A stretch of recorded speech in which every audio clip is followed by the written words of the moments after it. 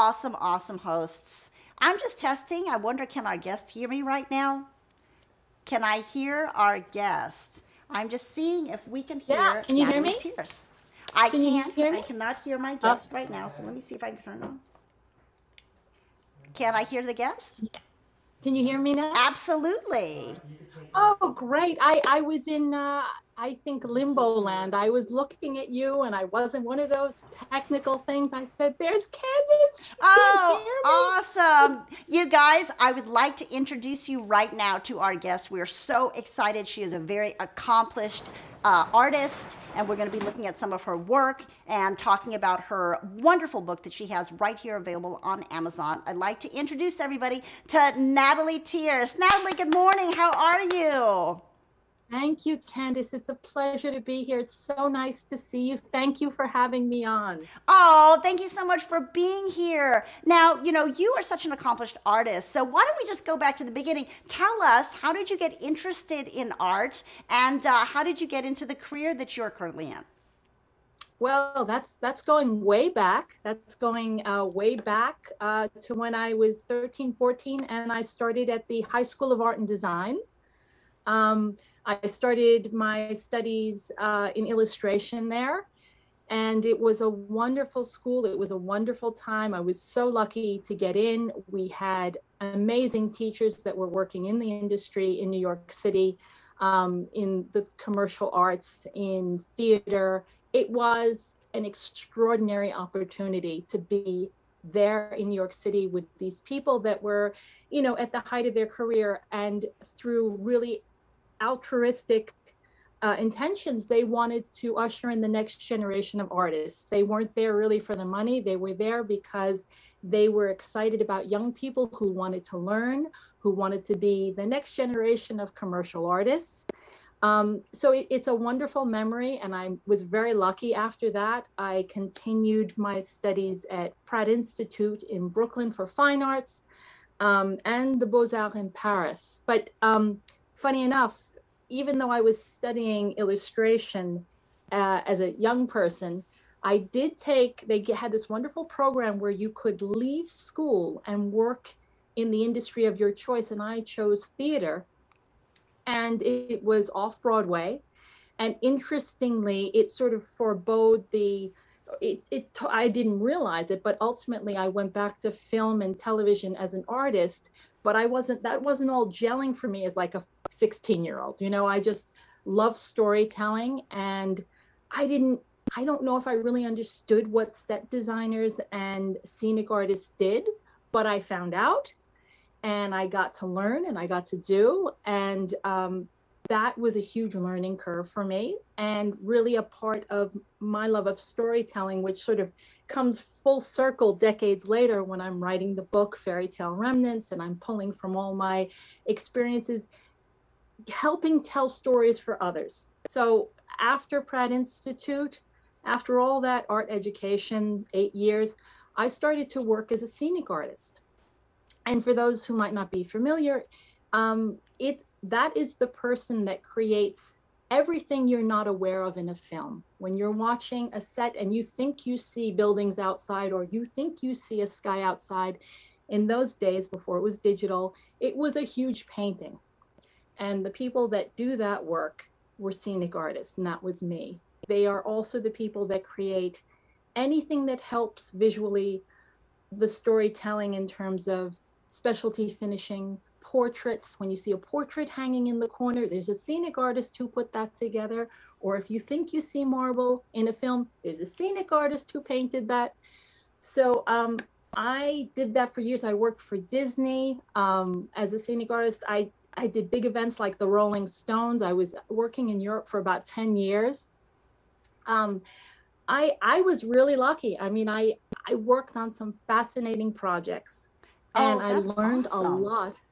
Yeah, Andrew Lloyd Webber for, um, I'm blanking, Joseph and the Technicolor. Dreamcoat, Thank you. I uh-huh. worked on that European tour, and all the sets for that. So it's been decades coming. It's an amalgamation of everything I learned to help tell a visual story, even the things that we're not consciously aware of, the things that help the audience be pulled in to a new world, whether even commercials, you know, if it's a cookie commercial and there's a beautiful sunset out the window, it needs to tell a story about a frame of mind, whether it's sweetness or romance. There are people working behind the scenes to make sure that your experience brings you to a different place. And for that, I'm enormously grateful that I learned so much about color and storytelling and painting. And so I worked in film and television for many years. I worked on, you know, Martin Scorsese's Shutter Island, the film, and other feature films. I worked for Tim Burton on Alice in Wonderland. And I was working in feature films. It was great, learned a lot. And then my son was born. And things change, you know, you about where you can be, and film is very demanding. You need to put in a lot of hours. So the way I worked and the way I started organizing my life in terms how I was going to move forward changed radically. And I started doing my own painting, the paintings about the stories that I needed to tell. And it evolved over years, but the book, Tale Remnants, is the accumulation of those stories and the images I wanted to share with the world. And I really think I'm coming from a place that I think when we're growing up, fairy tales help us so much to understand the world. They put into pictorial form the nebulous fears about the world, you know, things that are so hard to understand. We put them into pictorial form and somehow the mind can grasp it. And it's immensely relieving for children. But I realized as adults, there are things that are incomprehensible, you know, desires and fears and wonderful things too. But I felt I wanted to put this into storybook form for adults. So they are surreal fairy tales for grown-ups. And that's why I put it together. And I'm still making these images. I'm going to do another book, but this book is the first in, I hope, a long series of my images that share this sort of dreamlike quality of grappling with the unknown and putting it, making things that are scary beautiful. How interesting. How interesting. Now, when you work with these directors, I was wondering, do you work hand in hand with their concept and bring it to fruition? Or do you flesh out your own concepts and give them to the director and say, like to Tim Burton, how about if we did this? Like, how do you guys work in conjunction with each other, two such amazing creative minds? Excellent question. And it is, you know, every shade of gray in between. It's there have been films like Interview with a Vampire, Dante Ferretti. Beautiful set. I did a lot of work on that. And he does phenomenal drawings. I mean, he is an incredible designer who does beautiful renderings. But very often, you know, there's so much to see to. You might get an outline of what is expected for you. And then, you know, there are things that have to be addressed. Sometimes you come back and you say, you know, what about this?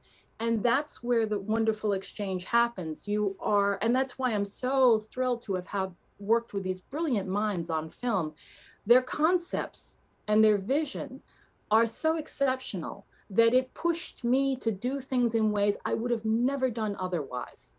So when you're working at that caliber and you receive drawings from someone like Dante Ferretti or, you know, Tim Burton, it brings you to another level. And that high makes you start, you know, firing like, okay, I get this. I see what he wants, but could we do this? What about if we use these colors?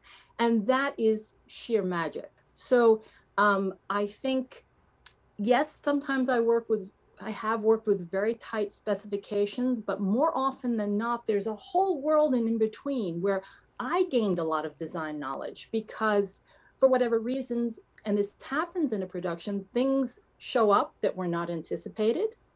And you need to step up and say, okay, this has changed. What about this? What about this technique? What about these colors? And that's where I think everyone grows. Absolutely. Ricky says good morning. Good morning, Ricky. How are you? Natalie also says good morning. Ricky. Please ask us any questions. She is here. We got her up early. We got her up early today so she could be here with us today. She is a very world renowned artist, and she's worked with the likes of like Tim Burton. And speaking of Tim Burton, what was it like working? Because I saw a documentary recently on him, and they considered him even out of the box at Disney. When he worked at Disney, he was thinking outside of the box there and standing out. So what was it like working with such an amazing, basically, like you said, a genius director? Yeah, I think for something like Alice in Wonderland, it's such a visually rich film. The difference working with Tim Burton as a director, who is essentially an artist, he is an artist. He understands the depth of visual layers, possibly a little different from a normal director who might lean on their designer in a different way, who might lean on the director a different way. I remember for very subtle details in Alice in Wonderland, there was a house that was completely enveloped in the forest, and there was mold growing on it. He was so astute and in tune with detail, the type of mold, the coloring of the mold. There was a lot of attention paid to the finishing and the details in a very particular way. And it was really quite something, because it's, as an artist, you realize you do a deep dive into details that most people won't actually speak about. But as Tim was an artist, there were a lot of details about patinas on, and this is all painted by people like me.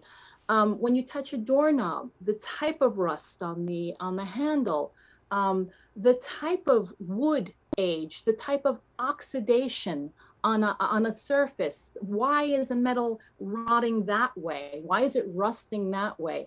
Do we give it more? Do we give it less? It really, the fine tuning visually was phenomenal. Phenomenal. Wow. And Albert says good morning. Good morning, Albert. Natalie says hello to you as well. And he sent you the a meme of the smiling Amazon dog. So thank you so much for that. Tell us because I know you are also so active in color. Tell us the importance of color and how it evokes moods, different moods in the projects such as Alice in Wonderland with Tim Burton that you've worked on. The psychology of color is a really fascinating subject, and it's one that I spend a lot of time on. People on a very profound level react to color in ways they're not aware of. It actually affects us physically. And I'll give you a very quick example. There is something called drunk tank pink. And when the military, yes, and I'll tell you what this is about. When the military had personnel that had drunk too much, and this extended to, it was something that caught on, and they were, or whoever caught someone being drunk and they're getting rowdy and they can't be calmed down, they found that if they put them in a pink cell, they would calm down, no matter who they were. Now they fine-tuned that pink to find the pink that worked the most efficiently. And that became known as drunk tank pink. And then not only, jails, military, different correctional facilities that felt they were dealing with, someone who's all amped up, in particular on alcohol. If you throw them in a cell, this color, they calm down. And so they did a deep dive, like, why is this happening? They tried painting a room this pink and giving weightlifters the option of weightlifting in a white room where they could maybe bench 200. They put them in the drunk tank pink color. They could only lift like a portion of that. it affects us. It affects our brains in profound way, in physiological ways. So knowing exactly what impact colors have on an audience is really imperative in terms of trying to reach them and trying to communicate a mood. And obviously, we know that about packaging, we know that about all sorts of things that affect our lives, but it touches lighting, it touches, the colors we use for costume. So when I'm creating the images I am, which deal with dreamlike scenarios, they are like visual allegories for different things that happen in life, I'm very mindful of how I incorporate color into those stories because I want to connect in a very specific way. How interesting. Now, you were talking about painting. What are the primary mediums that you work in? Is it, paint, acrylic? What types? Is it oil? Is it acrylic? Is it pastel? What type of mediums do you feel you use most often? Well, that's interesting. And because I worked in film and theater, I was obliged to use all mediums because it really depended on the project. Whatever was appropriate for that particular scenario, that's what I needed to be adept in using. So now I have a toolbox. I mean, in my studio, it's everything. I work in oils, I work in acrylic, I work in pastel, I work in oil pastels. I use a lot of tricks that are used in film to give the illusion of something. When we need texture in film, sometimes to make something look like a road, a surface will be coated in crushed walnut shells, which is just a very cheap material that gives the appearance of asphaltum. But wow, in my paintings, all those things that I used in my life as a scenic come back into my work now. When I need to do something, those are the techniques I pull on. how interesting. And they actually asked also in the chat, do you work in mediums like crayons? Yes, yes, absolutely. I have it all there. And it really is about what is appropriate. Not, it has nothing to do with tradition. It has to do with getting my message across. And the waxy, bright, vivid quality and the immediacy of crayon can be so great when you just need a punch. You're not mixing color. You see that red crayon and you go for it. That's what's required. So I have everything going in my studio. Oh, that's awesome. And Ricky just said, I'm looking at Nathalie's art on the gallery page of her website. I really like this type of art, exclamation point. It reminds me of some of the art I liked as a kid. There was this book called, of course we love this, Where the Wild Things Are, that I would always get. Yes, Maurice Sendak, that I would always get in our class. We would go to the library. I loved the drawings in that book. Thank you so much, Ricky. Thank you. And then, yes, that is so wonderful. And Albert says, where can we get samples of her work? Actually, we're going to be taking a look at her book, which is called Tale Remnants. Thank you guys so much for asking. So would you like to respond to Ricky when he was talking about Maurice Sendak's Where the Wild Things Are? Ricky, that also is, he is a phenomenal influence in my life. His imagery, his courage to face in the Where the Wild Things Are is an excellent example of facing fears.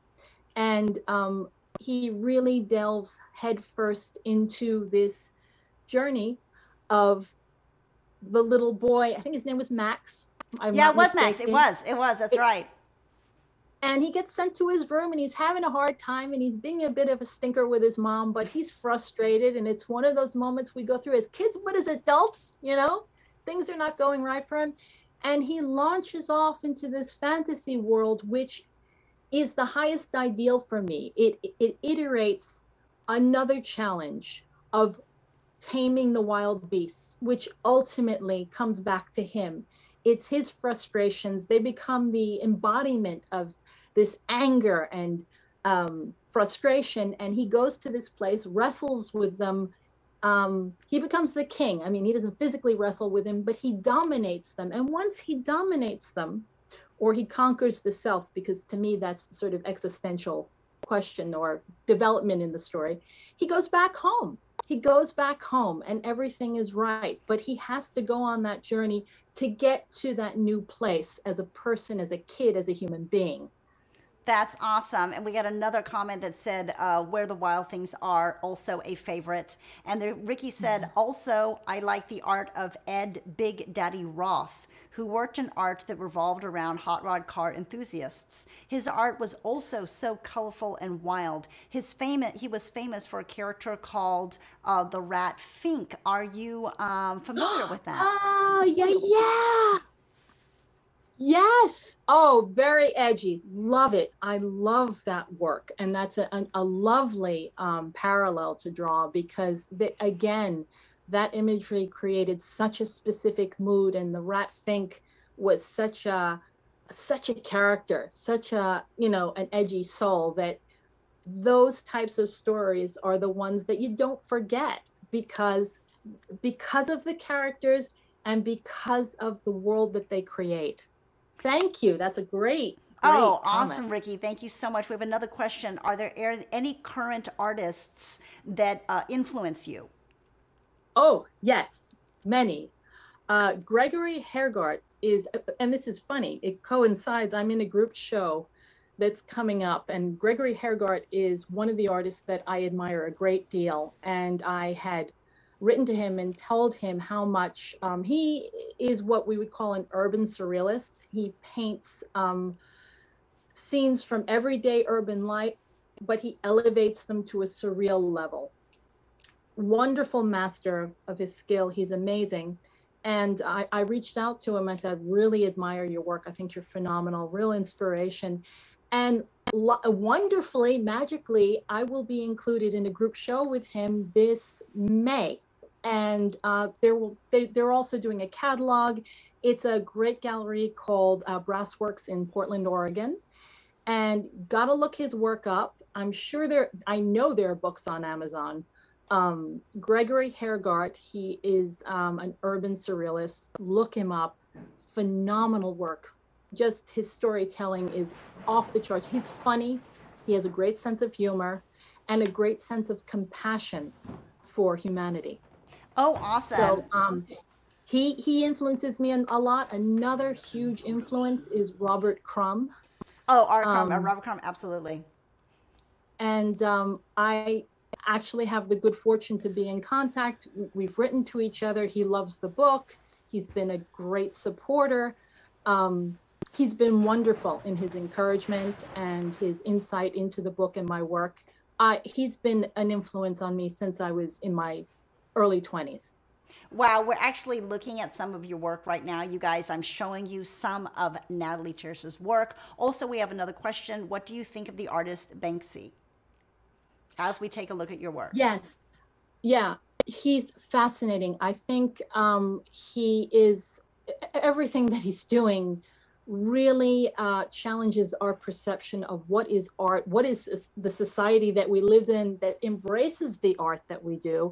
I never got a chance to see Dismaland, this very strange parallel universe theme park installation that he did in England. I would have loved to, but I am very aware of his pranks, his street art. I think we need him. I think we need to listen to him. I think some of the works he's installed in Palestine, from the street art that he plants in the United States or anywhere, incredibly important. The pranks he's played at Sotheby's with his shredding his work when it presented in front of the bidders is real. They are super important questions about how we value art, what is art, who are we? Great question. Thank you so much. How interesting. We also have, as we're showing your work right now, explain, because we have a rosy exclamation point from the Jetsons. So can you explain, yes, because people are looking at it right now, what exactly is this piece of art? This is a question about artificial intelligence and our society. We are changing. A lot of artificial intelligence is wonderful and it makes our lives better on a daily basis, but it is moving so fast. I don't really think anyone understands how it's changing our culture. The Jetsons were, in my childhood, a view of the future.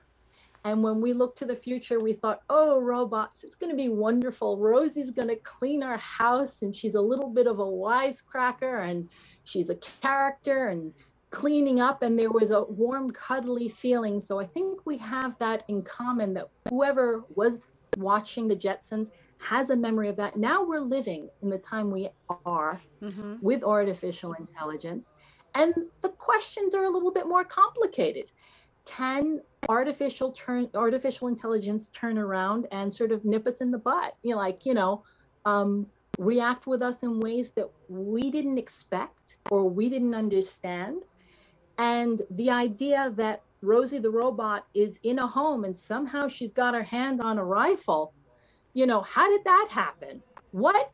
And again, that's sort of a very simplified metaphor, but an important one in fairy tale form. What is this power that AI has in our culture? What's happening? And how is it going to affect us? I don't think we really know yet. Right. Those are very compelling questions. And Ricky just sent Rat Fink Crazy Mouse model joint removable PVC action figure. Thank you so much. Everybody else in the chat can see it. This is what you guys were talking about. Thank you so much, Ricky, for cutting and pasting it in there for us so we could see what artist you were referring to. And then also, Nathalie, tell us about this other painting that I'm showing everybody right now. It's a mom with holding a child. Another child is holding a blue balloon, and another child is standing on the floor. Explain this very compelling, interesting painting. The first thing I noticed is the amazing amount of texture, color and texture that you have in it. Can you tell us a little bit about this painting? Well, I should mention that, can you see me all right? The lighting just fell a bit. Oh, so, yeah, no, I can see you. Look terrific. Great. What I should mention, and this is a strange aspect, and one of the parts that really show how deeply these images come from my subconscious, is that I don't start out with a sketch. I start out with a large canvas and I start throwing paint and pastel and grit and coffee grains at it. And I look within and see what's going on. What do I see? This painting started the same way, with smudges and splashes of paint. And what I saw, and I wouldn't have understood this before I was a mom, but it's one of those moments where the characters are in a birthday party, and ostensibly we should be very happy. It's a celebration. But as a grown-up, I have, and this will extend to people who are not moms or don't have kids, you're in a situation where socially you're expected to be joyous, but you don't want to be there.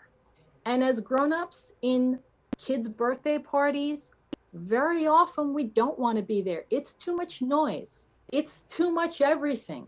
It's overload. I enjoy them as kids, but when you're sitting there waiting for your kids, you're grateful your kid is having fun. You're grateful everybody's happy and well-fed, but you don't want to be there. And as a mom, there's a certain amount of guilt. As a woman, there's a strange feeling that you should be happy. You should be gracious.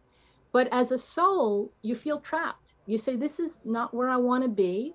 There's some kid poking me with a balloon. I don't know who he is. There's another one screaming in the background. My kid is out, passed out, overdosed on sugar, and has had it.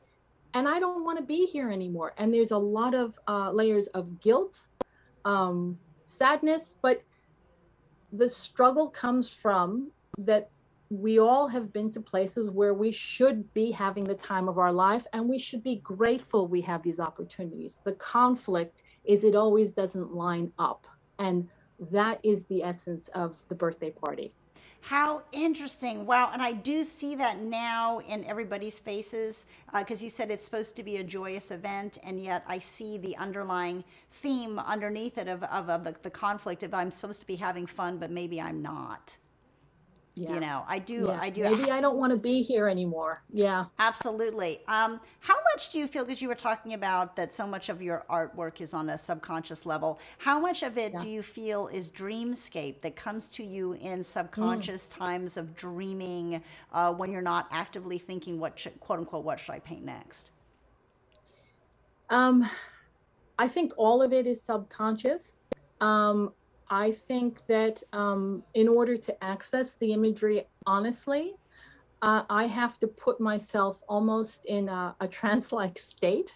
Mm. And I don't mean that with drugs or anything. I mean like just staring at the canvas with a certain type of music playing in seclusion, quiet, focus. It is a meditation for me. It is a way of accessing that strange part of the consciousness that we can just see the edges of like a dream. But we need to grab it in order to capture it. So yes, these are things that probably flit in and out of my dreams, but to actually access them in the waking life, I really need to prepare myself mentally. That's why I have a specific ritual with my studio. I need to go in for certain segments of time. And part of that is really just getting into the right mindset, preparing my space, and then working for so many hours. And I need that ritual, and I do it every day.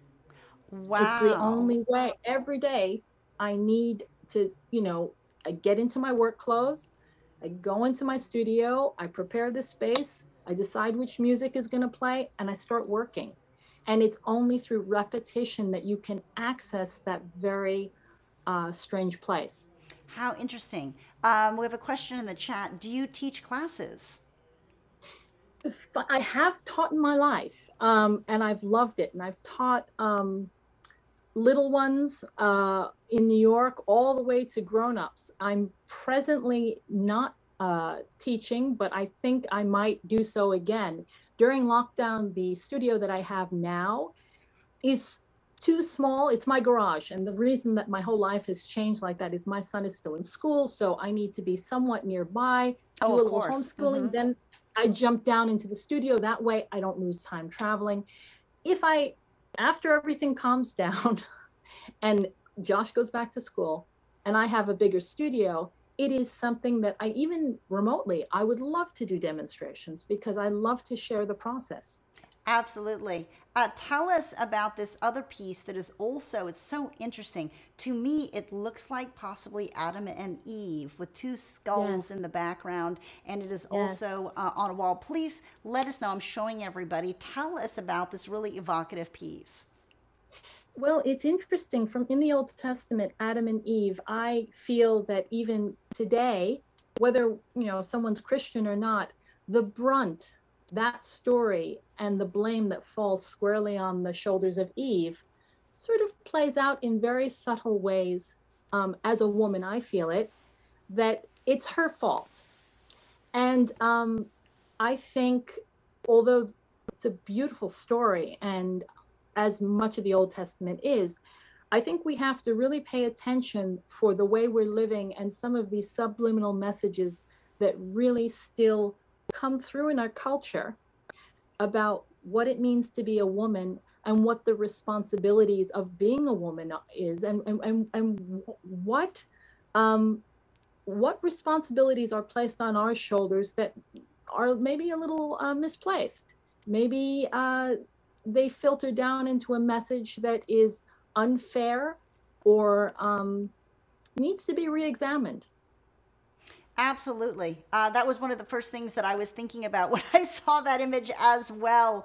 Uh, Yeah. you guys, now, of course, we are talking to Nathalie Tierce, and we're talking about her book that is available currently here on Amazon. So we showed you some of these wonderful images that she has of her artwork. And I know you guys have already asked in the chat about her book. So I want to show it to you right now. And I'm going to talk about the book, and then I'm going to have Nathalie explain it. What you're looking at right now is Tale Remnants, Surreal Fairy Tales for Grown-Ups. Now, you can get this right here on Amazon in Kindle, and you can also get it in paperback. So explain this wonderful, charming, very mysterious book. It's the accumulation of about 2 years' work. And of course, it is a longer narrative. And when I work every day to create these images, not all of them went into the book.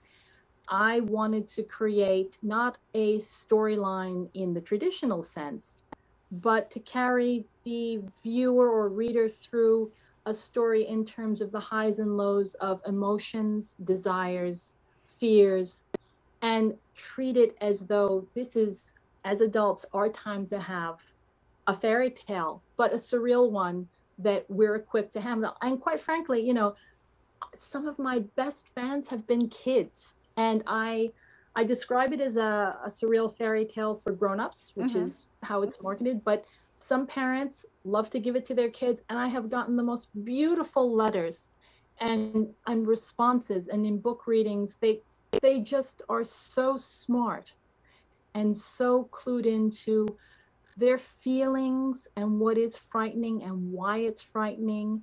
They always have loads of wonderful questions. So, you know, I've had a tremendous time with that type of feedback. It's been wonderful.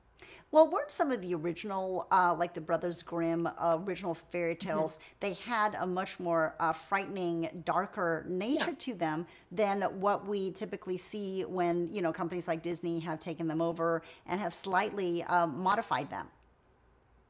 right.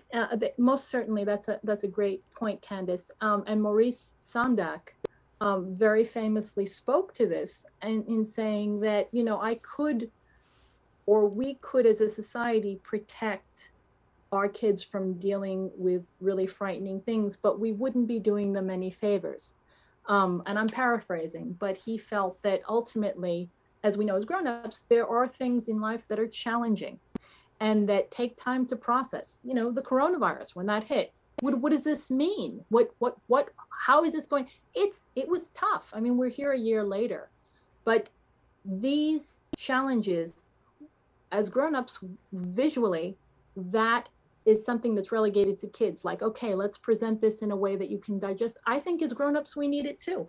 I'm talking about really simple, one image. I mean, I love film and literature as well, but to experience that expression of a moment, we need that visual allegory to comprehend some of the more difficult emotions we have. And that's why I do it. Yeah, that's so true because what you said is so relevant, I think, because even with the current situation, I feel like we are still processing. And still Absolutely. we learn through hindsight of looking back even a week, a month, three months to the beginning of the year, to the end of the to the beginning of April last year. We're still starting to process what has happened. Right, right. And there are different aspects to that learning. There, you know, there's the beginning where it's, you know, what is this? And these large questions are what I try and embody in my work in Fairy Tale Remnants, in the work that I'm doing now for the next book. Here now, um, I'm so grateful we're getting inoculated. There's, you know, we can be protected, but it's a transition, and I think there's even a difficulty in knowing what next. We've been in Exactly. lockdown for so long that and you see it with kids, like my son has lived his last year alone, you know. There's this sort of like, wow, I got to go back out in the world. What's that going to be like? A little different for grown-ups, but is it I mean, we, you know, in a way we think, wow, I don't know if I was allowed to take the mask off, I might be afraid. I mean, I'm so used to going out that way. It's a habit. We'll get past it, but there's a use to being in lockdown now, that when we go back out, we have to work those muscles. We have to say, okay, we're all right now. This is the way it is now. All those transitions are, I think, difficult. We're capable of it. Human beings are immensely adaptable, but it will take some getting used to. No, absolutely. And we have another comment that says, your work is so rich. I can see why Tim Oh, Burton works with you. Thank you so much. That is oh, thank awesome. you. That is Thank you. wonderful. And you know, actually, that brings up a good point because I did want to mention this. Your husband also is a Yes. very, very accomplished artist with such rich Oh, work yeah. in his own right. Tell us a little bit about him and what he does. Yeah. He is Chris Towell. You can find him on Instagram. He has a website, livingimagestudio.com. He is a very unusual combination of artist and engineer. He Interesting. also, yes, I mean, originally his training was in engineering, And very often you don't get someone who has a combination of the left and right hand brain to this degree. He's a genius, really. He is very skilled in engineering, but his passion was to sculpt. So he found his way into the film industry. I mean, he's worked with Stan Winston for the Jurassic Parks. He was, Wow. sculpting and working those animatronics. Every aspect of that creative process, he's capable and excels at. So the body of work he's working on now, I'm jumping around a bit, but That's fine. He is an amazing artist, and the breadth of what he can do is phenomenal. He's working on these, he has a studio in North Hollywood, and he's working on these steampunk machines where he reclaims parts of old machines, brass, hardware from different types of mechanisms, and he creates these incredible moving sculptures. And he does every aspect of it. So he can sculpt, mold, paint, if it's a custom piece, a figure that goes in it, or he can create all the mechanical parts to make something move. And I mean, and that's a whole other, that's how we met. We met when I left France working as an artist to England to work as an artist. We met at that time. And then we started a business, but that's a long, long, long time ago. We've been together many, many, many years. And so, did he actually work on the dinosaurs for Jurassic Park? Oh yeah. Oh yeah. Stan Winston's. Yes, he worked for Stan Winston for quite a long time. When we came to the States, that was one of the first jobs. He came with his portfolio. We moved to the United States from London, where we had our business, and we worked in films there in '99. And when he came to the States, he had his portfolio, and they grabbed him. And he worked on those dinosaurs, the mechanisms, the sculpts. They have to be molded in casts, and that's what he did. And then ultimately he went on to different projects, but he was at Stan Winston's for a while. How neat. Yeah. I have a quote that I want to read from one of my favorite artists of all time that I was following since college. Robert Crumb actually Yeah. said that you were a genuine visionary artist with direct access to my subconscious. So Yes. I'm going to show, if you guys are not familiar with Robert Crumb, I want to show you right here. This is Crumb's World. This is available on Amazon. It's hardcover. And Robert Crumb talks about his obsessions, politics, daily life. So tell us about one Robert Crumb, if people are not familiar with him, and who he is in the art community, and your interactions with him. Right. He is a counterculture revolutionary, going all the way back to the late 60s, 70s. He started out, before that, he never went to art school, interestingly enough. I didn't know that. He learned through the first job that he got, which was with a greeting card company, which is really fascinating, given the type of work that is so edgy that he went on to do. That's really where he learned commercially how to render so that an audience can immediately understand where he's coming from in terms of his message. He left that job, and as a kid, he drew comic books. I mean, that's true, but that was sort of an informal play with his brothers rather. And then he went on to start developing these counterculture magazines in San Francisco, where he would sell them on street corners. That's how he got his work seen at that time, 1969, 1970. And then he started to get shows. He did an album cover for those in the audience that remember Janis Joplin. Absolutely. Yes. And, he's been very selective about how he dives into culture. He's been invited to do everything that you can imagine, but very selective about what resonated with him and what he would and wouldn't do. And I have to hand it to him, going his own route. He's a blue chip artist now, and he starts from very humble beginnings, but he is a master in exploring the human psyche, every aspect of it, and he delves deep. It's not always flattering. He's not at all flattering about himself, his thoughts, his desires. He's brutal, but he's honest. He's honest. And I think that's why he still resonates with artists today. There's so many other artists now, that contemporary younger artists, that cite him as an influence. I'm always like, oh my gosh, they mentioned, Crumb. He is such a force, and he really changed the way we present some of the more hidden or unspoken parts of the human psyche. And he's done it very effectively. And that's why we cherish him. That's why, we think of him as we do. And again, him complimenting my work was one of the highlights of my life. I mean, to get that exchange with him, that he liked the book and it resonated with him. And, he had questions again about the technique and, what is it that you're using? To me, it's, well, I can die now. Robert likes my work. I'm good. It was all worth it. Well, yeah, I remember reading like Harvey K. Pekar in college, and what I was so amazed at was how everything that is hidden in the brain. He's almost like how a comedian says what society wants to say, but they're afraid to.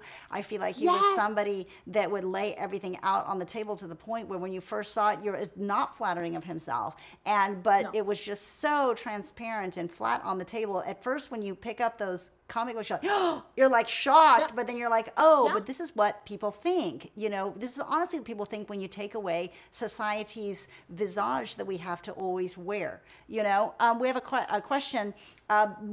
Because you've dealt with like Tim Burton and like Jurassic Park, have you ever been to Monsterpalooza, which is the convention for like cinema makeup, special effects, this part of the entertainment industry? I have. I've never presented personally, but yes, I have been, and it's fascinating. I love seeing the different iterations of how people express themselves in this genre, and it is anybody who is interested in the science fiction to surreal to horror to monsters to creatures. If you have an interest, whether you want to pursue it or you're just fascinated with those genres, make your way to Monsterpalooza, because it's worth seeing the different people that show up and what they're working on. You can speak with a lot of artists. You can find out why they're doing what they're doing. Definitely, I mean, obviously it didn't happen this year in the same way. I'm hoping that, a lot of these conventions are the only time outside of social media where you get to meet the creators of these books, of these characters. Try and get to go. Absolutely. Wow. And then we have another comment. That's part of art that died when digital took over. The artwork of the album covers. I miss that. So many albums had such great artwork. Electric Light Orchestra, ELO, amazing. And the band Kansas, always had awesome artwork on their albums. Talk about how those albums and the artwork influenced you, because they most certainly influenced me too. Thank you so much for that comment. Yes, great comment. Because great comment. Obviously, when I was going to art school, I would hold them up like paintings and study them. I mean, these were phenomenal works of art. And Robert Williams, there are Robert Williams is a surrealist who, I think it was AC/DC. There was an album cover he did. Anyway, a lot of these artists that did a few or one album covers propelled themselves into fame by gaining recognition through that medium of the album cover. And it's a wonderful way to touch people that we don't really have anymore. I mean, I wish we did. And of course, when we're in the digital world, we do see visuals for the band. And yes, there is something, but holding an album cover, and again, this is why I did the book. I feel that holding the book in your hand in private, just having that moment with the artwork is so different from flipping through a screen. I'm grateful for social media. I'm grateful that I can connect globally with people that send me comments from all over the world. but people order the book from all over the world. I mean, and so that means there are people in Germany and Japan, they're flipping through it, and that's part of their lives. So I think for me in this digital age, that's a great comment about the album cover. The book is so important because there is a different relationship that happens when you're holding the image and you're there away from a screen. A screen, as wonderful it is, and I use social media, it's too fast. You're flicking through, there are too many distractions. When you're with a book or an album cover, there's a different thing that happens between you and the image. I absolutely agree because I think there's that tangible aspect that you're Yeah, talking about. Now, remember, if you guys remember in the chat, please let me know when we were younger back in our day, you would put on the album, you'd put on an album for one yeah, thing, vinyl, and you'd sit on the yeah, floor of your room, yeah, Indian style, and you would yeah, literally hold the album and stare at the picture because that's what we had right, before. We didn't have all the distractions of extra stuff. We would sit there and listen to the music and look at the picture, and it would evoke all sorts of things in your mind. You had mentioned music earlier, and that's a part of your ritual, your daily routine in your studio. What type of music do you listen to, and why do you think this music is so important in conjuring these images that are in your book? well, that's an excellent question. And you know, it brings me back to that. As you were talking about the album cover, I think there is a parallel with the meditative trance-like state I'm in and staring at that canvas and listening to music. Because more often than not, if I find a song, I love Tom Waits. Oh my gosh, I, yes, absolutely. oh, you know, I will find a song by him and I will play it in a loop so that I hear it, but I don't hear it. And if it's working for me, I will let that run for, 8 hours, which sounds strange. But when I'm in that state and I found something that resonates with me and I'm working and it's working, I don't change a thing. So there are different artists that I enjoy listening to. Tom Waits immediately comes, but again, if it's a more soulful, slightly sad, I listen to a lot of jazz. I listen to Nina Simone. I listen to Billie Holiday. I love jazz. I love I love songs that tell a story. Even though it's more punk, I love the Arctic Monkeys because I find that their lyrics are beautiful stories couched in punkish music, which, is a really interesting combination because they're one of the bands that is able to talk or speak or sing about very sentimental things in love and relationships, very sweet things, but it's largely punk or rock and roll, and that edge combined with that deep feeling resonates with me. So I will leave them on in a loop and Wow. listen to it over and over again. And if it's working, I don't touch a thing. Because it's So almost like vibrating at a different frequency. exactly, exactly. Yeah, Absolutely. absolutely. So I've got a viewer is looking at Heavy Metal Magazine right now as we're talking. That Right. is awesome, and there's so many visuals there. And then Yes. Ricky said, "You're right. I'd spend hours looking at the album covers and reading the lyrics on the inside jacket." Absolutely. We would sit there, read it, look at the front, we'd look at the back, and we'd sit there and read with the album, with the And songs. and again, absolutely. That's why I did the book, because the interesting process is that I start with a canvas, which is terrifying. In the same way, Yes. you look in. When I was a kid, I looked into the dark and I was sure I saw something. I'm Hmm. sure I saw something. And now I put myself in that position where I'm looking at this dark, smudged, gritty canvas, and there's nothing there, but I'm looking for something.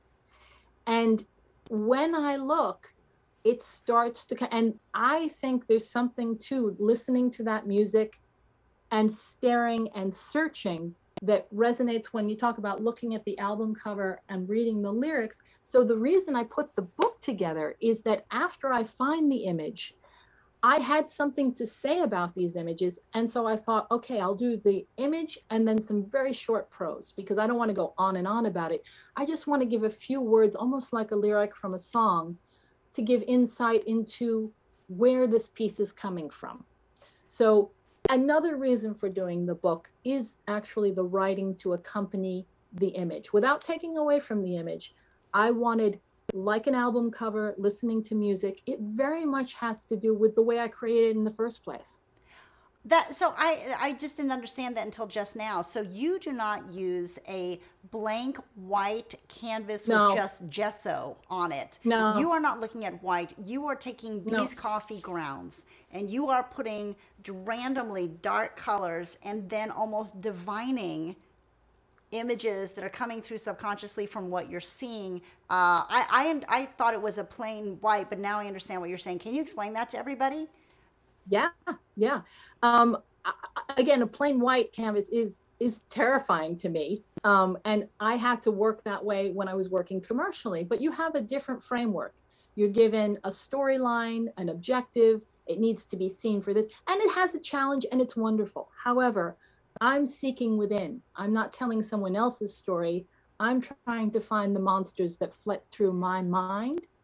And I found that creating this chaos of dark marks and colors was the equivalent of staring into the darkness and finding the edges of those monsters or people that I almost could see in the dark, but not quite. So when I start a canvas, no, it's never white. Sometimes it starts off on the floor and I'm throwing leftover coffee. I'm mixing up dirt or sand. When I go to Santa Monica, I bring Wow. back some bag of sand, mix up some sand and some gesso, throw it on, mush it around with my hands. It is, to see these pieces in real life, they're very uneven. They're very unpredictable. They have a wild surface with all sorts of grit and marks. And then when that's dry, and I usually have a few on the go, I put it up and I stare at it. And I look and I look, and this is very time consuming, and it's work and it's hard. And you need to really let go, relax, and focus. Sometimes I turn it upside down. If nothing's happening, I might turn a canvas again, say, okay, try again, and look and look and look and look. And I start working. And if I really hit a wall, if I hit a block, I put it to the wall, funny enough. I face it to the wall and I pull another one out. So I have 3 going at the same time. And they all start out with that chaotic dance of random marks. And that's how I dive in. That is so interesting because I also feel like philosophically, I feel like the world is born of chaos, you know, and the Yes. world is born of randomness. And then you are creating these pieces of art from the same, start, from the same start. We have another question. Do you remember a magazine called Omni? Absolutely. It started in 1978. I would buy it just for the artwork that was in it. Do you remember that? Omni magazine. It was In science. 1978, I was reading Mad Magazine a lot, but Oh, Omni, yes, yeah, I love I'm it. not, Omni doesn't, and if I did, I'm blanking. I remember it, Um, Ricky. It was done by, actually, the publisher was Bob Guccione of all people, but it was a science magazine. And I know it's oh, so funny, but wow. it was all about science, right? Please let us know if that was it, because I do remember it. It was all the way through the 80s, and it was actually a well published magazine. So thank you for bringing that up as well. Now I'm going to show you one of your influences. How many of you guys remembered, for some reason that just popped in my head, King Crimson, Lark's Tongue in Aspic? That Oh, was a song that I would put on a loop over and yes. over and over again when I was in college. Yes. And it was an awesome, awesome song. And the crescendo at the end was amazing. The last issue they said was 1997. I thought so. I thought it was around there. Let's look at I'm gonna have to look it some. up. Yeah, you guys have to take a look now. Let's look at some of your influences, because this one, when I saw it, oh my goodness, brings so many happy childhood memories back. And I want to show you, you guys, this is Where the Sidewalk Ends, Poems and Drawings by Shel Silverstein. You can get this on Kindle. You can get this here on Amazon at hardcover. It's also, at a pretty fancy price. They're available on paperback. Tell us about, like, Shel Silverstein, Yeah. Lafcadio. Please tell us about how he influenced your career. So this was, again, a very magical opportunity. I was only 16, and I was going to the High School of Art and Design. And I was fortunate enough, they had a program that if you were keeping up with your grades to a certain standard, they would let you out into the world and work in an internship off Broadway. So off Broadway, sorry. It was on like 10th. It was on 10th. It was off Broadway. And at the time, Shel Silverstein wrote a play called The Crate, and I did all the props for this particular play. Oh, wow. It was a very dark play, and it centered around a crate, and every act, every scene had to do with what was in the crate. And the stories changed from it being a surprise birthday present for a little girl to, it all, the crate changed slightly, and there were a lot of props involved, and that's what I was responsible for. But I mean, he was there, and I obviously, The Giving Tree was huge for me. Mm-hmm. Shel Silverstein's book, children's book that is still obviously available on Amazon. So his drawings, I wasn't at 16 aware of the songs that he had written.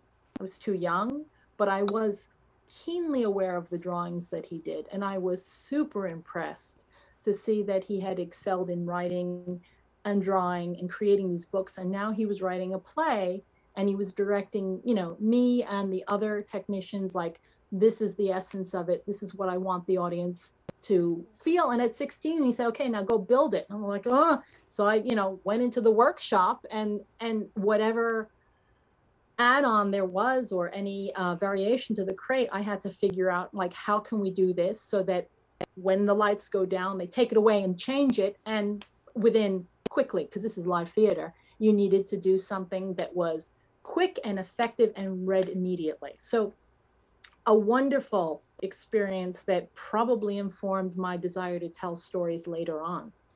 Wow. Wow. Ricky said, I read Mad Magazine too, and I still have a lot of Mad Magazine paperback books. Who remembers Spy versus Spy? Do you remember that in there? Oh. Do you guys, Ricky, remember that? And he said, Omni's last issue was 1997. The digital kind of killed it too. I guess so. I mean, there was nothing like looking at a magazine. That's why I think reading is so important, because still, like you said, it locks you into that world where you're not distracted by everything else, because you're looking straight. You're in that world of that one book, going page by page by page. And I agree. There's a lot of validity to that. This is a director that I'm going to show you guys that I also know strongly influenced your career. I am also a huge fan, and was, Ricky says Spy versus Spy was my favorite. Oh, awesome.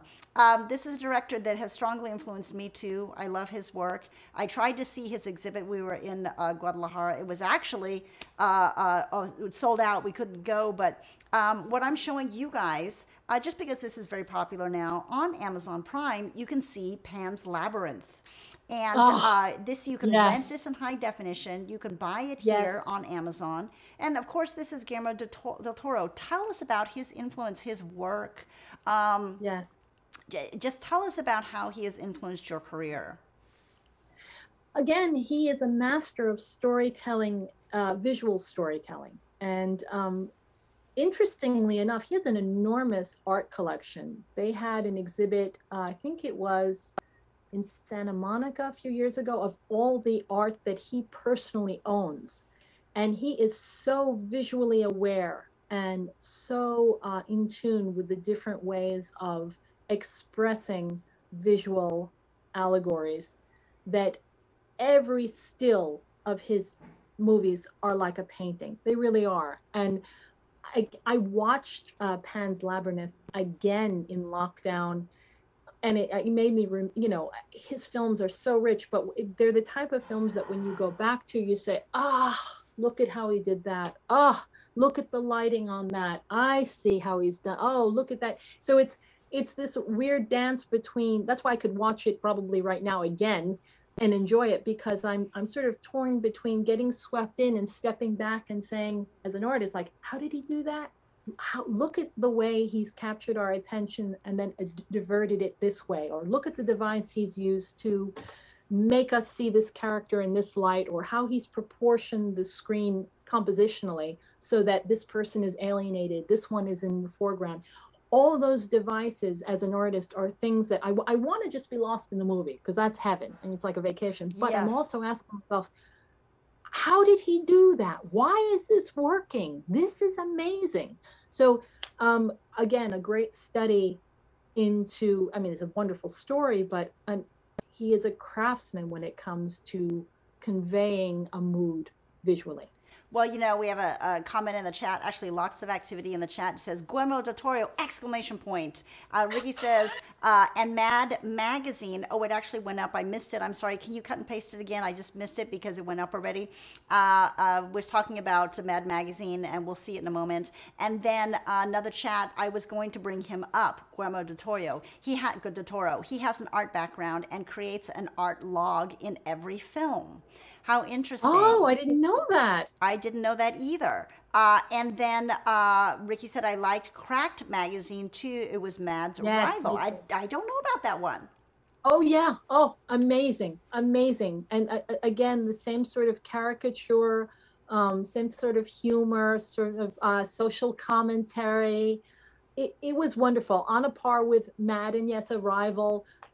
Mad just seemed to have that edge. I mean, Mort Drucker, who I think just passed away at 99. I mean, they were working their whole lives. I mean, the founders just loved what they did, and it showed. And yes, digital did kill Mad, but as far as being artists, those guys were doing it because they couldn't help themselves. They lived and breathed, you know, the pen and ink and the storytelling. That was what made them tick. And you feel it when you pick up an old issue.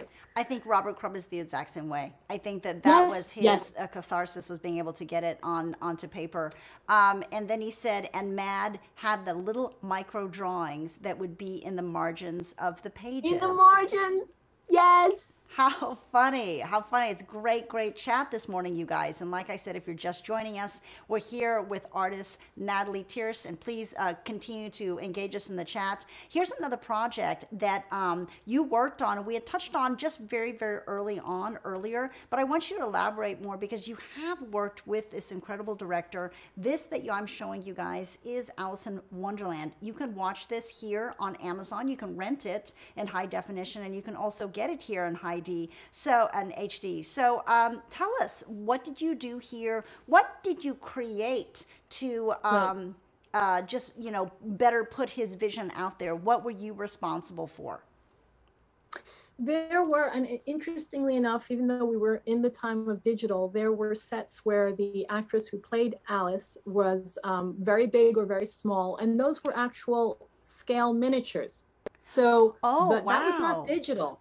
So when her hand went to something that was tiny, or when, you know, she was in a room, there was an interior, I remember, and I can't remember the name of the scene, but she's in this wonderful interior with this elaborate ceiling that is peeling, and that it's an abandoned structure. And she's at the point where she's very large. When she's in that environment, all that patina, the room itself, the peeling, the decorative painting, all of that is hand painted by us. And wow. the real trick was that there were the miniatures and then the larger set when she was transitioning, and we had to make sure that they jived from the small scale to the larger scale so that there wasn't a feeling of it jumping. And again, this is not copy and paste. These are, you know, this is mixing color and making sure that the rust, the patinas, the colors, the decorative painting all synced when you went from one to the other. How interesting. And we have a question in the chat for you. What do you think about Robert Williams, the hot rod artist? Who is that? Phenomenal. Again, I mentioned him. I said Robin, I think, but it's Robert Williams. I may have flubbed his name. Phenomenal artist, technically brilliant. He works on so many different levels that in order to convey this idea of ephemeral being and almost a dreamlike state with the very physical presence of hot rods and people and sexy people and real people, he is able to do that all on the same canvas. And that is a dexterity that, you know, anyone would aspire to. He is phenomenal.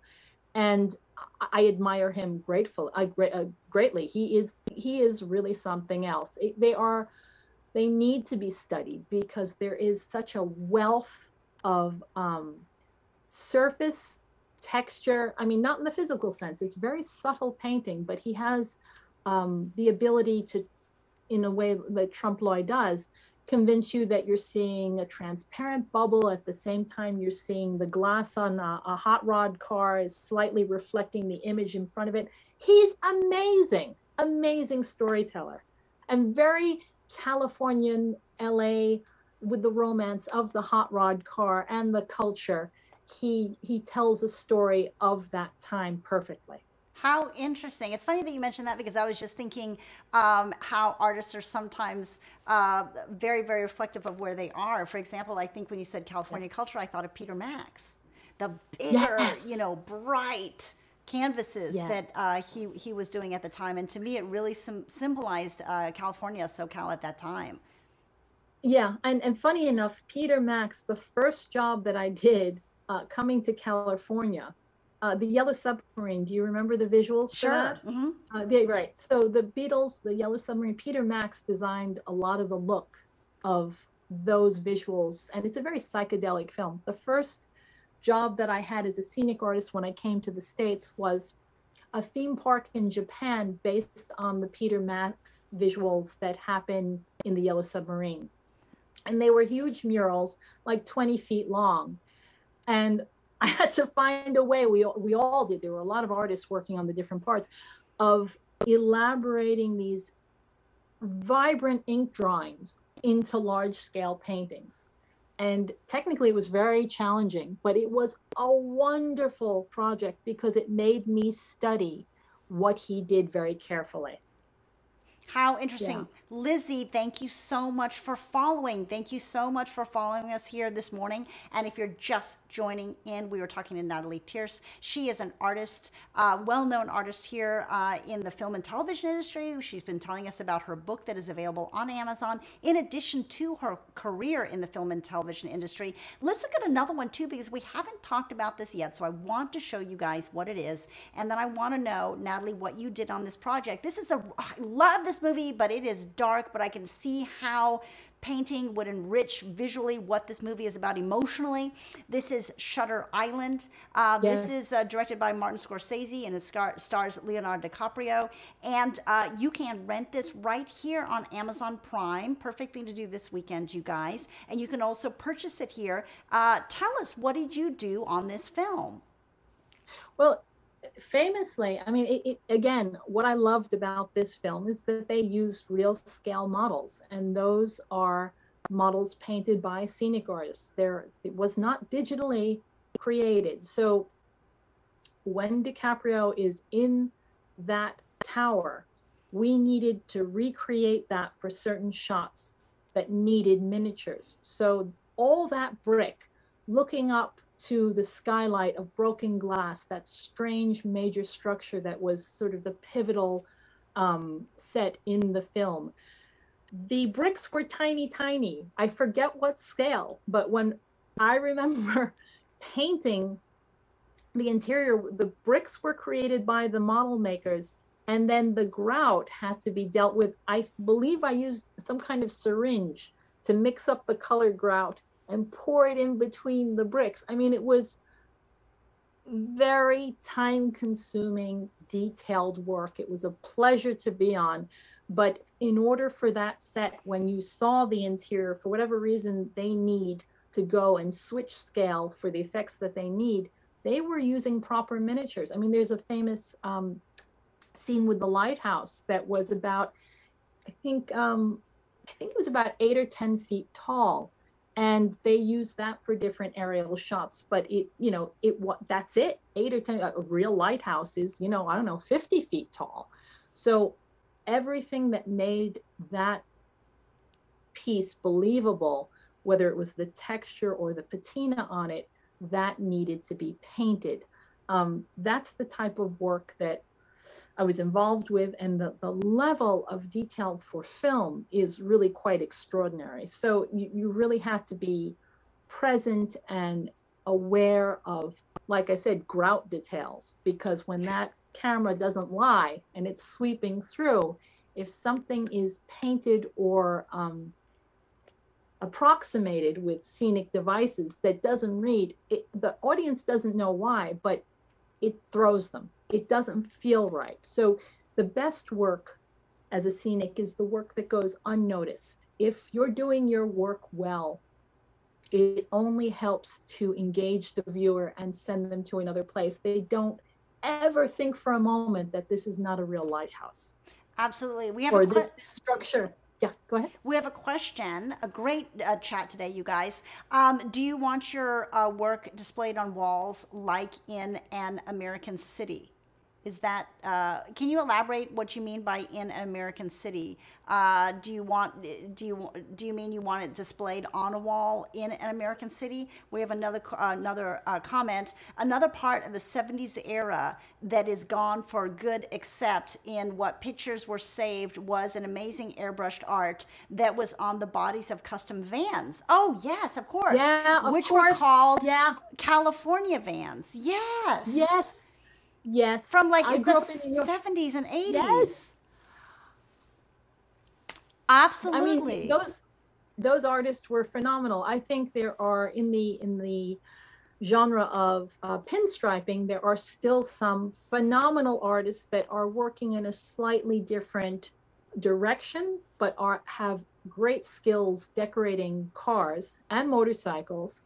The iteration is a little bit different, but when I was a kid, those pictures of the California vans and the huge murals they had on the sides blew me away. I would find them in magazines and just pore over them.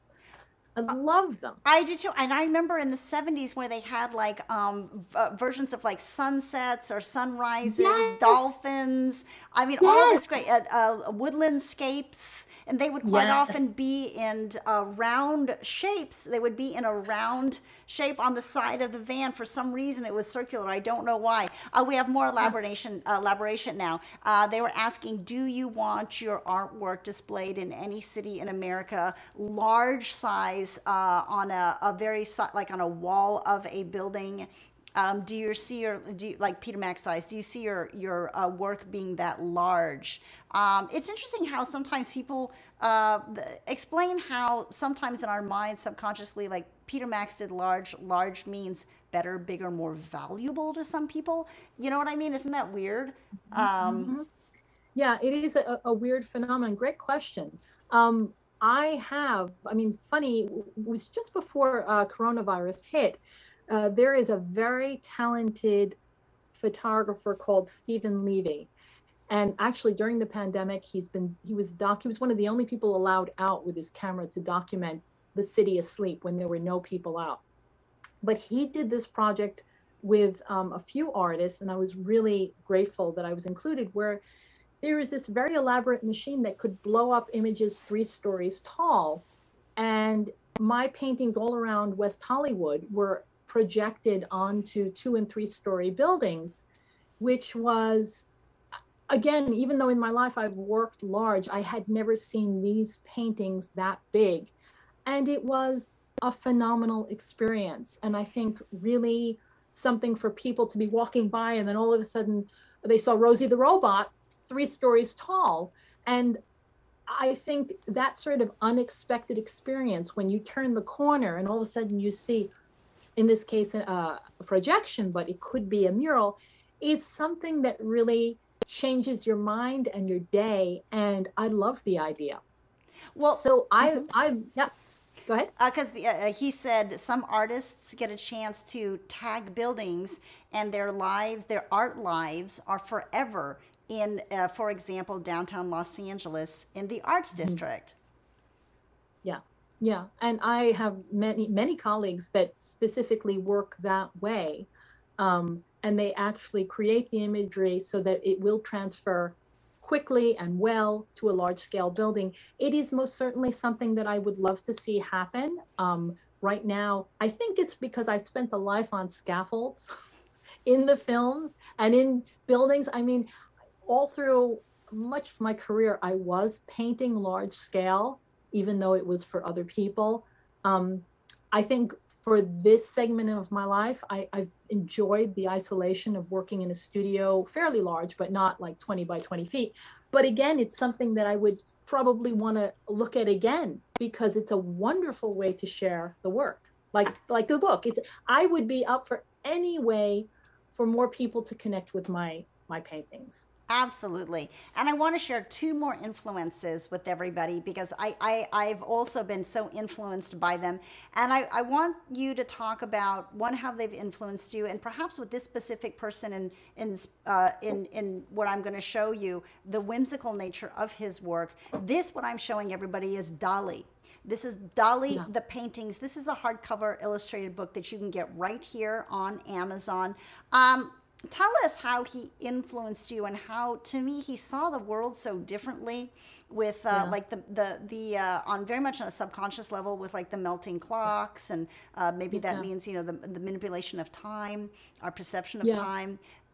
So tell me how he really influenced what you do, because I see a direct correlation, definitely. Yeah, I think he was most important, especially in my younger years when I was understanding what painting can do. And I was entering that world and understanding the full range of how visual images affect us. And that someone like Dali, you look at his work and you stop and you realize you have to reconsider all the familiar things he uses. He makes sure that they have entered an otherworldly quality, whether it's a melting clock, or it's the way that he fragments the human body so that you understand it's a human being, but they're almost like a floating puzzle. How we understand ourselves and how we exist in this world. I think he was one of the first ones as a young artist that really got into me and made me understand the connection between psychology, perception, and art. I mean, Mad Magazine, and that was about laughing at ourselves and laughing at society. But Dali made me think about how we see. What does it mean to perceive the world? What are we perceiving, and how do our own minds play into that? So that was revelatory for me, I think, when I was 14, 15, 16, just coming into the idea of how was I going to contribute to the world of painting. Wow. We want to show you one more too. Oh yes, definitely. We are going to talk about her book. I just want to show one more influence, and then yes, we'll definitely go back and talk about Nathalie's book. This is another person that influenced you, also influenced me. I want to show you this documentary. This is Picasso, The Legacy. I encourage you, if you have time this weekend, to watch this. You can rent it right here on high definition, and you can also purchase it right here on Amazon Prime. I remember seeing the painting Guernica, and when I saw that, to me, it was a true depiction of the way the faces were of the atrocities of war. And definitely tell us about how he influenced your life. I remember seeing him on Sesame Street when I was a kid. Wow, did they get him on Sesame They Street? had him on Sesame Street, and it was a painting a horse on a piece of glass, freehand, and you could see it from the other side. So I remember early memories of Picasso. So how did I see him as so counter-revolutionary to the art community at the time. Tell me how you influenced by color, his choice of color, shapes, also his painting subjects, who he's painting, people that were in his life at certain periods of his life. Right. I think that's an important part of knowing him as an artist, that the women around him that were his muses, that became integral to what he was painting, what he was depicting. I think there's so many things, because he was painting till the end, which is something that really inspires me, that I hope that, when I'm 90 or, however far I get, that I am still painting till the end. He had a routine that was very specific. I mean, this is outside of his work, but it's the man in his work. He had a very specific work routine where he woke up later in the morning. He had his breakfast. he did some mailing stuff, worked. I mean, it was a very specific routine where he every day committed to, I believe, 10 or 12 hours of painting. He worked quite late into the night, and that was his routine. But it's very telling when people, I think, sometimes misunderstand what inspiration is or genius. I think you need to be consistent for those ideas to flourish and evolve. And he very much integrated what he was living into a new language that he created. But it's what's not always seen is the sheer dedication and hours to the last day he died of keeping that routine in the studio. And that's what allows ideas and technique and all of it to flourish. So in that way, in particular, he's a huge, I mean, it's aside from his visual acumen and his talent, the way he lived his life is quite stunning in its dedication and his output. I think there's something like 63,000 works altogether. I mean, the final archive of drawings, ceramics, lithographs is astounding. But I mean, he lived it into his 90s, but he was working all the time. That's the thing. There's a lot to be said for that. Actually, I think for some reason it pops into my head. You guys check it. Did he die April 8th, 1973? That's off the top of my head. I think you might be right, but he was 91 or something? He was in his 90s. Right. I think it was. And then we got another comment. Tell us about her book, ! I want to buy it, ! So we're going to do that, you guys. And I've got another comment. Such wonderful chat today. I'm telling you guys, thank you so much. I get another chat. I never liked that type of artwork that Jackson Pollock did, but I liked the movie about him with Ed Harris. Thank you so much for putting this movie in the chat for you guys. This is Pollock, and it's starring Ed Harris. It has almost 5 stars and 838 reviews right here on Amazon. This is another book. If you guys are interested in what we're talking about today, this is awesome stuff that you guys can do a binge watching session on Amazon, Amazon Prime, and watch these wonderful movies and documentaries that we're talking about. And for you guys who are out there who are really interested in Nathalie's book, if you have just joined us and people are asking to purchase right now, so let me show it for you. This is Tale Remnants, Surreal Fairy Tales for Grown-Ups. And like I said, this is our guest today, Nathalie Tierce. Can you tell us once again about this book as I show it to everyone? Sure. This was my deep dive. And again, this book is the accumulation of almost 2 years' work. I keep very regular studio hours, and I have a particular process that I went into a little bit before. It's about exploring some of my own fears and apprehensions about this world as a grown-up.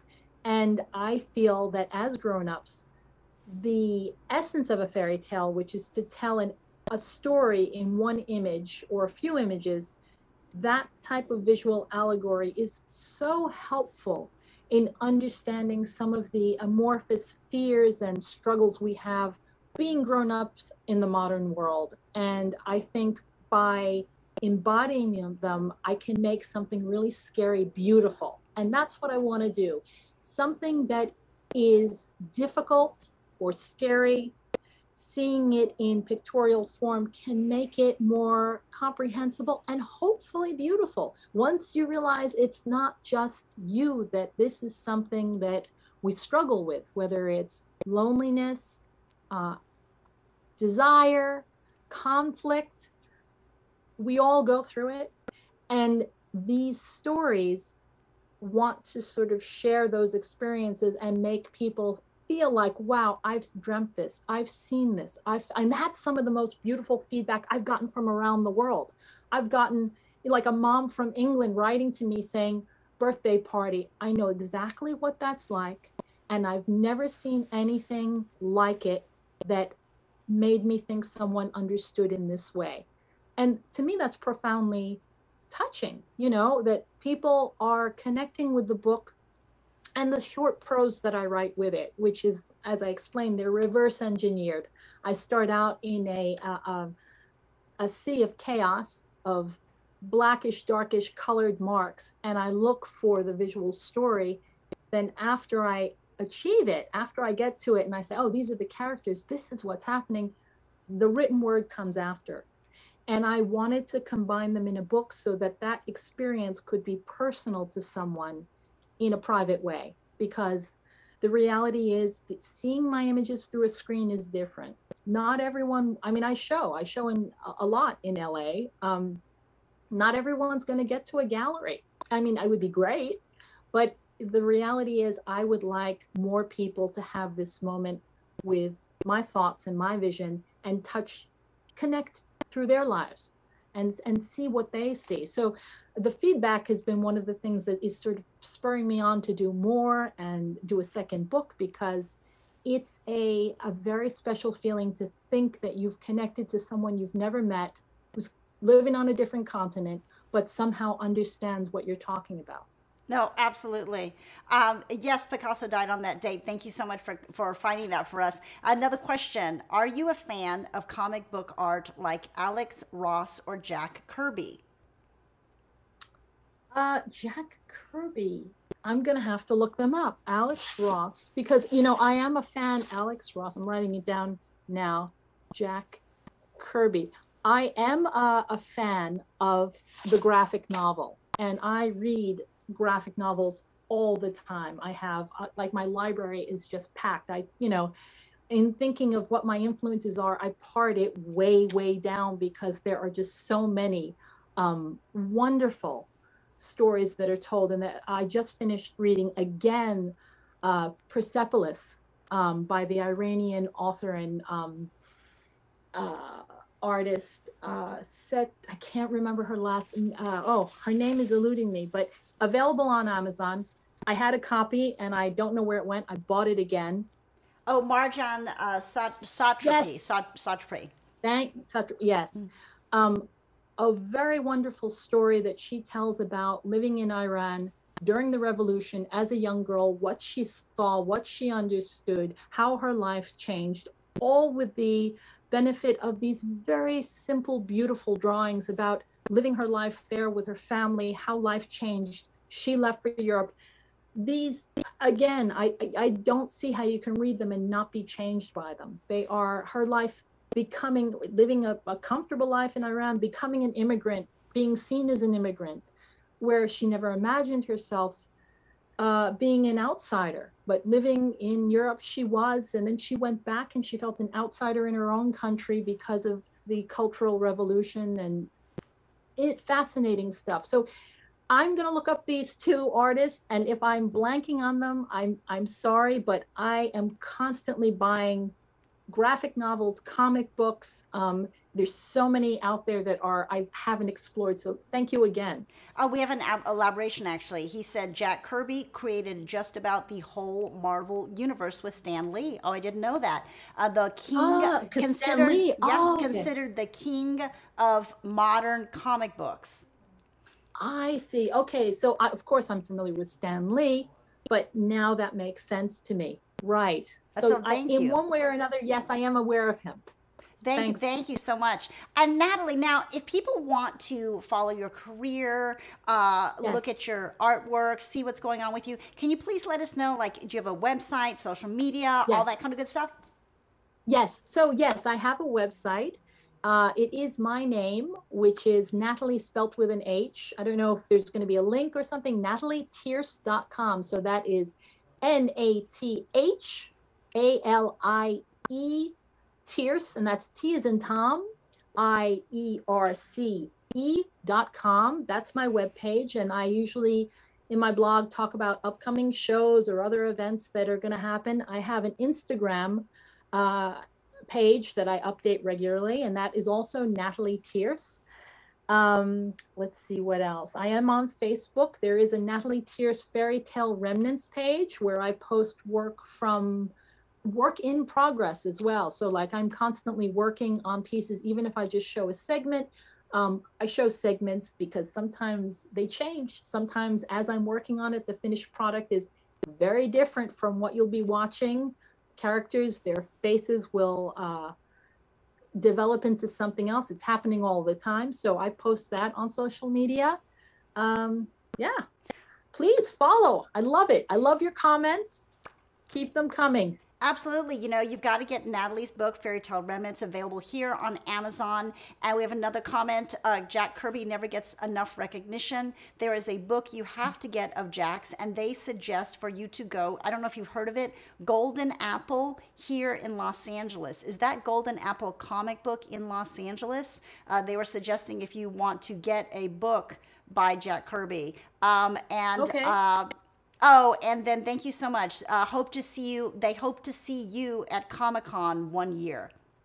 Right. Yes. Yeah. That would be great. Yeah. I think it's worth doing. I would love that. And then thank you so much, Ricky. He put in your website, which is NatalieTierce.com for everybody to see. Thank you so much. Thank you, Ricky. Thank you, thank you, thank you. And they say, yes, the Golden Apple Comics is here in Los Angeles on Melrose. I just want to thank everybody today for just the wonderful chat that we've had today. Thank you so much for interacting with such engaging questions and comments that you've had for Natalie here. Natalie, thank you so much for joining us today and sharing your work with us. You know, we had, for those of you who are in the chat, we also had so many wonderful art items that Natalie recommends that are available on Amazon that she was going to share with you. So you'll just have to come back on. We didn't even get to that yet. So you have all sorts of mediums, things that you recommend for people that are artists. Yeah.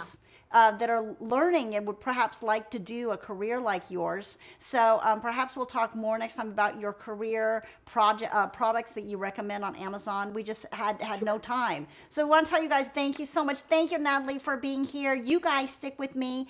And didn't we have an awesome, awesome, awesome time with Natalie? Yes. We had such a wonderful time. What a tremendous artist, and I was so excited. And like I said, I encourage you guys to check out her book. It is available here. I know that some of you guys in the chat were interested in purchasing it. It is called Tale Remnants, Surreal Fairy Tales for Grown-Ups. This is in Kindle version, and you can also see it on paperback. Now, this is great, and like she was saying, that it is for primarily adults, but people are giving it to their children as well.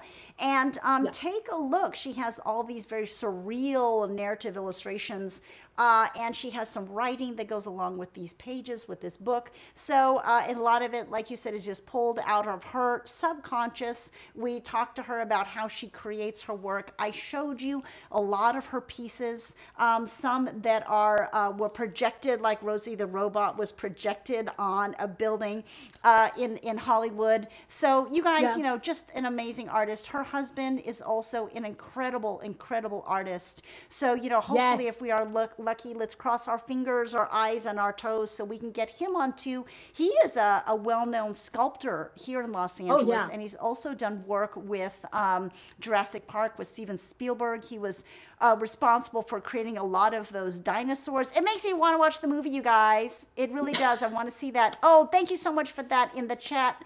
I see. I really enjoyed this interview! Exclamation point, exclamation point, exclamation point, and seeing her work! Exclamation point. Thank you. Thank you so much. That that makes my day. We love to bring you really interesting guests that are so active in what they do, so passionate about what they do, so informative for everybody. And you know, you guys got some really great comments today, because I remember the time of those 70s classic vans. For those of you guys who are old enough, like me, I'm ancient as the hills, to remember how much that influenced us as kids. And Mad Magazine, Spy versus Spy. Thank you so much for bringing these wonderful memories back to us. Yes, that I really appreciate hearing that. And, you know, we'll have her back on because, you know, we actually, you guys, just so you know, we had a whole nother segment that we were going to do too, talking about all these great items that you can purchase on Amazon for art. If you're interested in art, painting, illustrations, just all this great stuff. She was going to talk about more about her career and how she implements these. Oh, and thank you. Another one, a comment, Heavy Metal Magazine too. Yes. That's right. We did talk about Heavy Metal Magazine and how I love heavy metal. And I remembered, who remembers Julie Strain on the cover of Heavy Metal? She actually married yeah. didn't she marry the editor of Heavy Metal? And she created Oh, did this, she? a great synergy between model and artist, and I didn't how know they that. worked together to create those awesome covers of Heavy Metal magazine. So we all remember that, and just the days of when, you guys tell me about it. Oh, Kevin Eastman, thank you, Kevin Eastman. That's right. How many of you guys remember the days of when you actually held that album in your hand and you looked at it and you would stare at that album for hours, and how it would just make you think of more memories and more memories. And I remember so fondly albums in the 70s with Led Zeppelin, Pink Floyd, Pompeii. Remember Pompeii? If you guys remember, you said, thank you so much, creator of the Ninja Turtles. I did not know that. And you never got rid of your albums, LOL. So smart of you. That's great. And then Julie thank you for reminding me. Yes, Julie Strain just passed. And Ricky, you still stare at your albums occasionally. I do too. And guess what? I heard that vinyl is making a comeback. Is this true? That vinyl is doing as great as, well, CDs. So let us know. Another place, you guys, if you are in the Los Angeles area, I think it just reopened again, Amoeba Music. So if you guys are here in Los Angeles, I encourage you to take the time to spend a Saturday or spend a Sunday afternoon, and you can peruse through Amoeba, because they have everything. And what fun that used to be for the weekends. Do you guys remember when you were in school and you would go with a best friend or even by yourself and just look at all the albums that you could find at record stores? Well, Amoeba is really it. You guys, we had such a wonderful time today. I'd like to thank our guest again, Nathalie Tierce, for coming and bringing all her creations with us. I encourage you to take a look and to purchase Tale Remnants, surreal fairy tales for grown-ups that you can get right here on Amazon. It's available in 2 forms, Kindle. It's also available in paperback. Thank you so much for joining us. Don't forget, let's sway, you guys. Let's sway. I want you guys to have an awesome, awesome day today. You guys follow Sway TV. Follow Sway right here. Ooh, it's this way, sorry. Corey says, thank you, Sway TV. Shakira says, thank you, Sway. Yes, guys, it is so much fun. We love Sway TV. Talk to all your friends and your family. Let them know about Sway TV. Enjoy the rest of your day and have a Tambay party. Thank you, Sway TV. Amazon Live! Woo!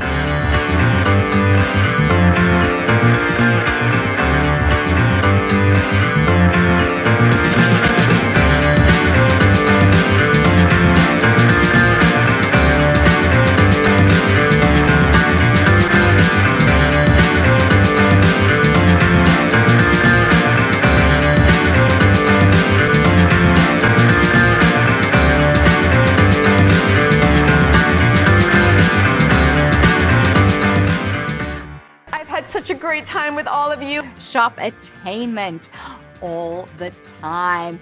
We in the house, we having fun, we doing the thing, we swaying. Let's sway. Let's sway. Let's sway. Let's sway. Let's sway. Let's sway. Let's sway. Let's sway! Let's sway. Let's sway! Let's sway. Let's go. Let's sway. Stay tuned. Woo!